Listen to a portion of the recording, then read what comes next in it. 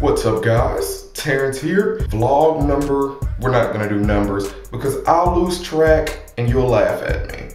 But anyways, from now on I'm gonna try to do a vlog every single day, if not every day. I'm gonna do them as often as possible so that this can be more like you getting to see more of me and not me behind the microphone and some video games or just stupid stuff. So I'm not really sure how much I'll upload video games to this channel anymore. It'll probably be strictly vlogging. So trying to work with this camera, I suck. But yeah, so yesterday was a very interesting day.